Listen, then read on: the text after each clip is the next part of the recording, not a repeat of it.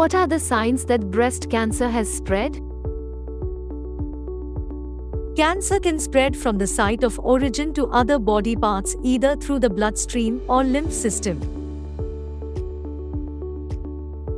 The breast cancer usually spreads to the lymph nodes present in the underarm.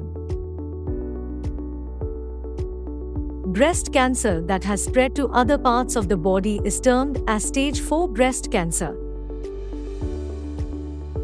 Usually, breast cancer is metastasized to lungs, liver, brain, bone and lymph nodes. The common signs of metastatic breast cancer include severe headaches, vision problems, constant dry cough, shortness of breath, nausea, vomiting or weight loss, pain in the back, bone or joint, numbness or weakness in the body,